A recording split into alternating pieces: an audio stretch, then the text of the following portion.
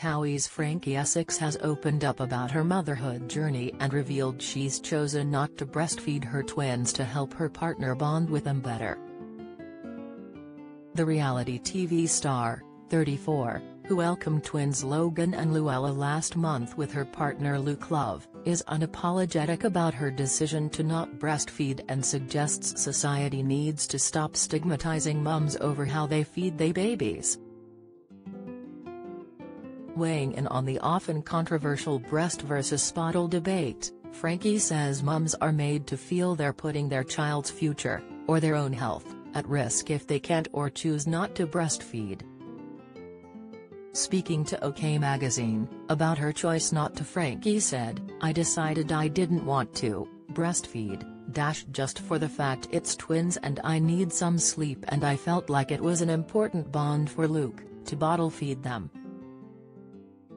The men can't bond as much if the mum is breastfeeding."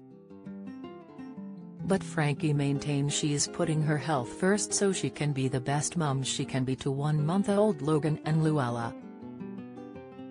She added, "Where I've got the milk, the babies can still smell it.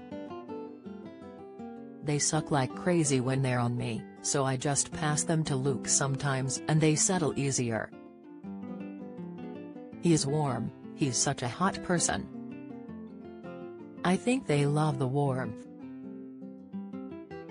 The Telly fave says she's able to bring partner Luke more involved by bottle feeding and offering lots of skin-to-skin, which they love. Although she admits Luke was wowed by her breasts as they ballooned when her milk came in, she's now letting her milk dry up, and wearing double sports bras to accommodate them comfortably. Frankie and Luke also told how the babies' names both have the same meaning, after they were welcomed into the world on May 24. Frankie explained, "Our son is called Logan and weighed 5 pounds 4 ounces, and our daughter is Luella and weighed 4 pounds 8 ounces.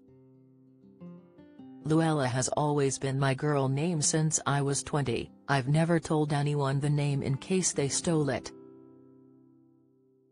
Luke chose Logan's name as he loves the X-Men character Wolverine, who's called Logan. "They both mean warrior, but we only found that out recently," she added.